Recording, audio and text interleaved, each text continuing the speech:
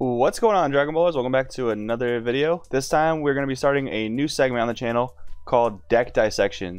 So in this segment we're going to take deck lists submitted by different Dragon Ball Super players. These are players that are looking for input and advice on their decks, and I'm basically going to go over the deck profile and I'm going to go over my changes. I got my trusty notepad here, my trusty pen. We're going to write down some stuff we're going to change about the deck, and we're going to implement it. Basically, this is going to go through a lot of theory crafting and things like that. So if you guys want to take part in the deck dissection series, I'm going to drop the way to do that down in the description below. So if you do want to take part in that, if you want me to go over one of your decks and see how I tweak it a bit, definitely check out the description for how to do that. So without further ado, we'll get right into it. So this is one of the gentlemen in the Dragon Ball Super community game card groups Demigra deck profile. So he wanted to get some input on this. So we got the Demigra leader. When it attacks a leader card, you mill the top 3 of your deck. You draw 1. If they're all black that you milled, awaken, untap 2, and you become the Ghastly Malice Demigra. He puts 3 cards from your warp back in your drop area, allows you to overwhelm or dark overwhelm, a combination of twice per turn, and when he attacks, draws a card. So we have a couple Demigra profiles on the channel. This is like one of my favorite decks, honestly. It's just mono black is super cool. Demigra is a super cool character. So I'm pretty excited to be talking about this deck in particular. So first thing we see off the bat, guys, there's no super combos here, and that's a big bad problem. You know, it happens sometimes. You throw decks together, you have a really cool idea for a deck, and you just kind of skip over super combos. I cannot forget those though. You gotta make sure you have those. So right off the bat, we're gonna go -4 Killy Zone for 4 super combos. That's because Killy Zone, in my opinion, is not a main deck worthy card right now. We're not seeing any like Crusher Ball in the format. We're not seeing any Bloodlust in the format.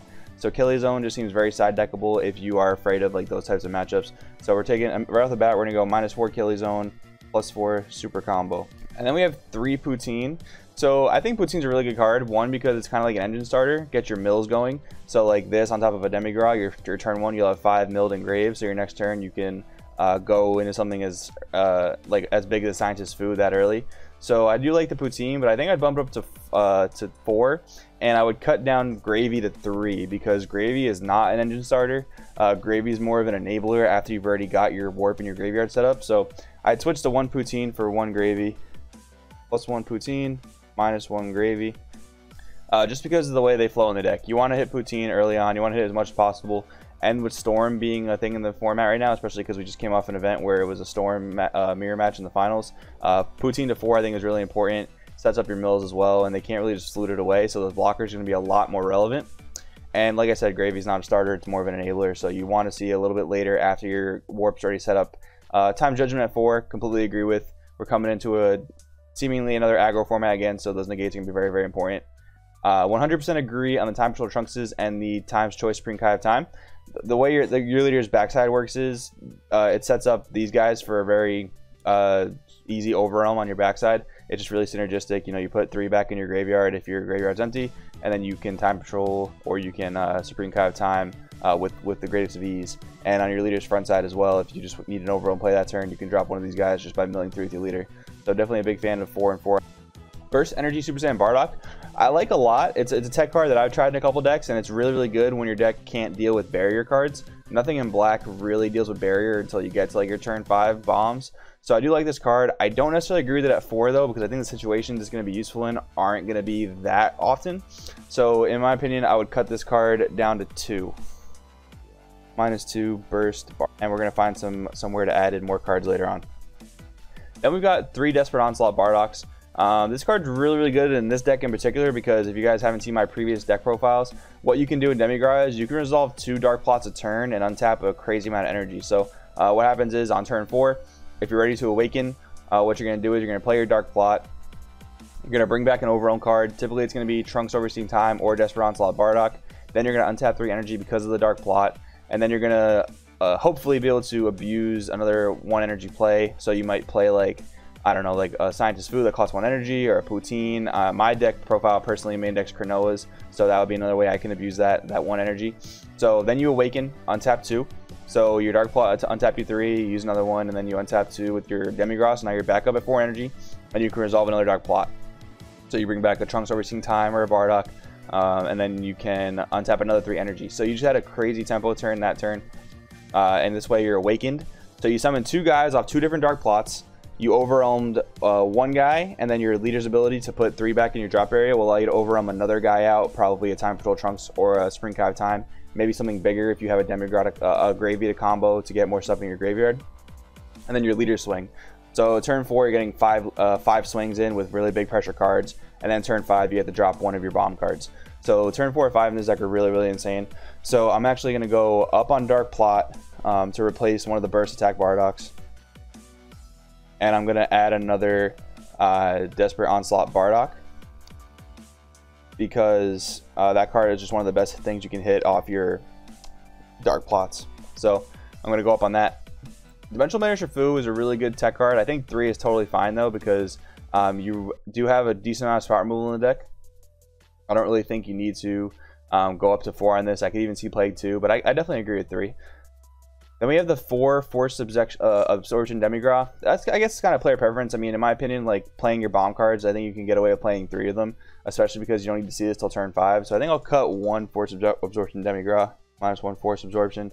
I'm not sure what we're going to replace that with yet, but we will give it some thought in a second. Then we have 3 Mass Sand. I definitely agree with this because it's a really good meta call right now against all the World Tournament Weenie Rush decks. So you have like Announcer dropping like a million 1-drops between them, negating you and dropping their Announcers to search and draw cards. I like Mass Sand a lot. And then the 2 Scientist Fu. This is a deck where you can resolve this card like 2 to 3 times per game. So actually, I think we're going to take the slot from the -1 Force Absorption and go up to another Scientist Fu for a 3rd one in the main deck. It's also really good against Cell Chain, which is rather popular right now. So the additional Scientist Fu. And then we have the 1 Secret Rare, the Beyond Darkest Demigra. This card is another crazy 5-drop bomb card. So between this and the 3 Force Absorptions, you have access to your 4 bombs by turn 5. Pretty likely you'll hit 1, and they're both just amazing cards. So pretty big fan of those. All right, guys. Now we have his sideboard. So this is going to be a little bit up to player preference as well, but I'm going to adjust this based on speculation of what I think is going to be kind of prevalent in the format. You know, we did just see the results of the Atlanta Regional, and we saw that Storm is really good right now. So I'm going to kind of talk about how I think this can benefit that for him. So we have the 3 Kanoa on the sideboard. I really agree with this, especially because Jackie Chun is catching a lot of popularity right now. I believe some Jackie Chun lists did top that event as well. So I mean, personally, my build plays him in the main board because it's just a draw 1, replace itself. But 3 in the sideboard for Shigesh, definitely don't want to get blindsided by that. Force Ejection is interesting because S3's banned. It's a lot less prevalent right now. It can hit those objection decks. Like a lot of people are actually really into U7 Frieza right now to go for Victory Strike, and they do play objection. So this could be good against objection, but I think I'm going to cut this down to 2 because I don't think it's that prevalent in the grand scheme of the metagame. So -2 Force Ejection. Then we have 2 Haru Haru. This card is what's actually really going to win you like those matchups like U7 Frieza. You have your Jackie Chun matchups. You have like your green Cell Chain matchups. So Haru Haru, we're gonna bump that up to 4.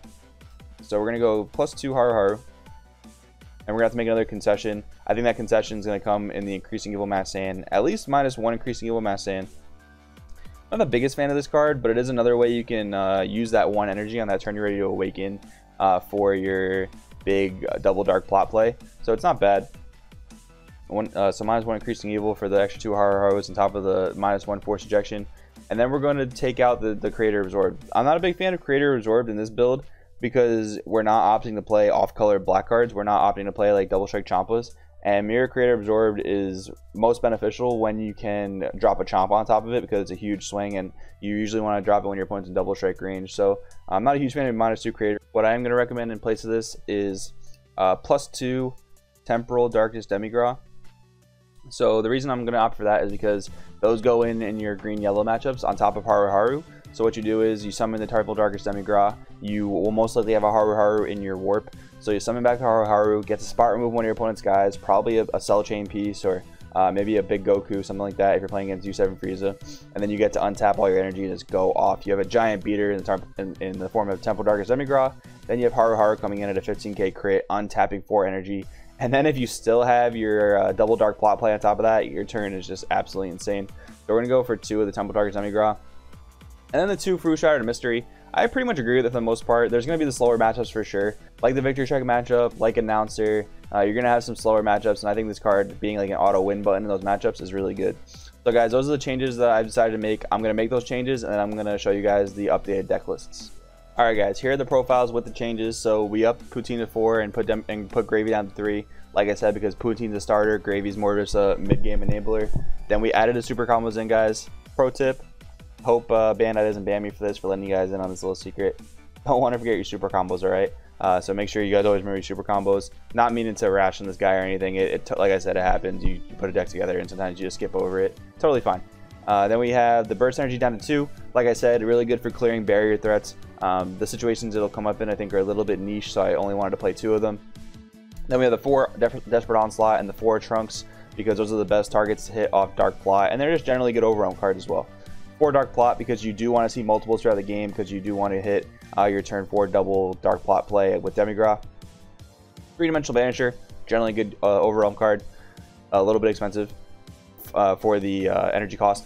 Force Absorption Demigra, you drop this card, you're most likely going to win the game. You're going to neg them so hard, especially if they're board wide, you're just going to win the game. 3 Mass Hand, really good meta call right now. 3 Scientist Fu, you have the option to resolve 2 in a game, so you probably want to play 3. And then the 1 Beyond Darkest Demigra, just a really good closer, wipe your opponent's hand. Even if they negate this attack, you're probably going to win right then and there. And then sideboard, 3 Kanoa, because don't want to get blindsided by Shigesh.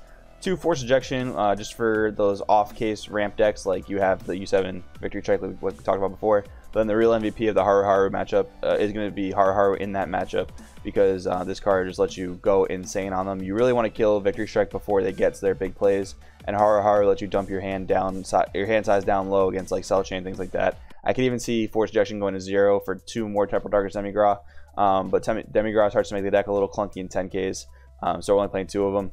And then the 2 Increasing Evil, just to get yourself Awakening in some slower matchups, and the Fu Shrouded in Mystery to really close out those slow matchups, guys. So that is the updated Demigra deck profile that we got sent in by a fellow Dragon Ball Super player. So shouts out to him. If you guys do want to take part in this, check out the description down below for how you can take part in the deck dissection segment of Crossworld TCG. Also, check out our Discord down in the description below. You guys can join that. Just talk to the community about different decks you want to play, different whatever. We talk about everything Dragon Ball Super related. Check that out as well. Hashtag Shenron loves helping the community, and we'll see you next time.